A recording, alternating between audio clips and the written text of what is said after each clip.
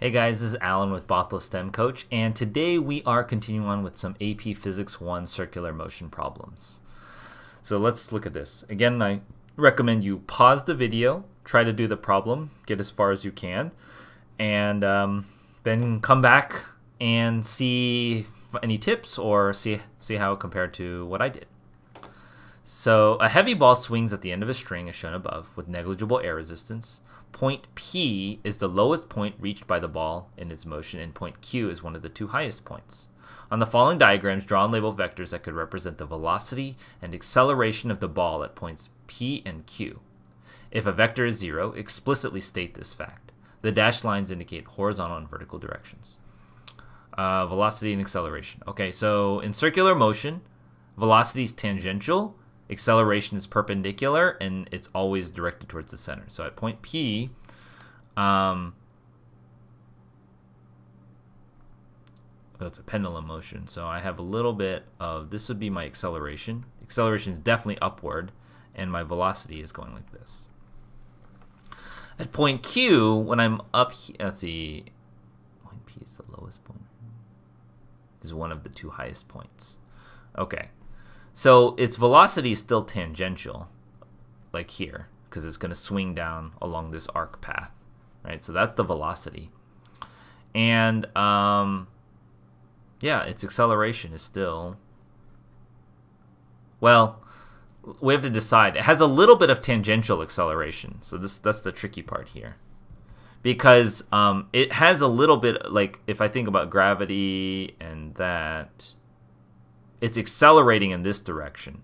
So it would have a little bit of tangential. It would have obviously the circular motion because it's staying on a circular motion, but it has a little portion tangentially. So the resulting vector would actually be a little bit like this. Because this is not pure circular motion. Pure circular motion is constant velocity over the circular path. But this is definitely not going to move at constant velocity. It's going to be slower up here, and it's going to be fastest down here. You haven't done pendulums or energy transfer yet, but like you would, for this kind of question, you would know that, and so you would know that the velocity would be would have to be lower up here and higher up here.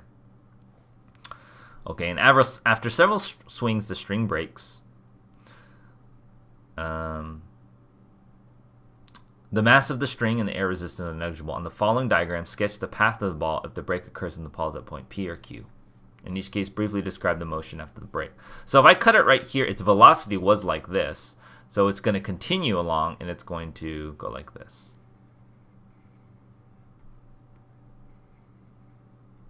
Okay, until it hits the ground. At point Q, its velocity was going like this. So it would kind of go like this and hit the ground. That would be its path. Okay, it would be, that's sort of a kinematic question. Interesting. Was that the only part of the? I mean, this kind of a question is a lot of writing, but maybe that was the only part of that question there was. So no computation there. Kind of interesting. Yeah, I think there wasn't anything on the next page. Yep. Yeah. So let me take a look at how would you, I want to just talk briefly on how you would solve the kinematics if you had to. You would know its velocity, if you knew its velocity here. You know, like a lot of the questions could be really complicated. Like say like they told you how far it went. They gave you this distance d, and they wanted to ask you what the tension in the rope was at this point. You know, that's like a question that you could ask. From the distance, you would have to use kinematics to find the initial velocity here. Once you have v, you would know that the tension minus mg would have to equal mv squared over r. So that's like something you could do. And then you could solve for t. So t would be mg plus mv squared over r. I don't know if that makes sense to you. At the point P here, it's got a force downward, mg, and a force upward tension. And the net force here has to be upward to cause the acceleration, right? This t minus mg has to give me the centripetal acceleration upward, right? So t minus mg is equal to ma. And so t would be mg plus mv squared over r. To solve this, you would need to know mg, r, and you would need to know the velocity, right? So this is a quick question, but hopefully you found it helpful, at least a very conceptual question, and a little bit tricky with the tangential acceleration, not just pure circular motion. So hope you found it helpful, and I will see you guys in the next video.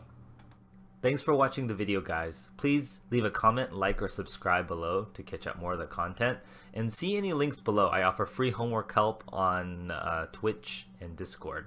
See you guys in the next video.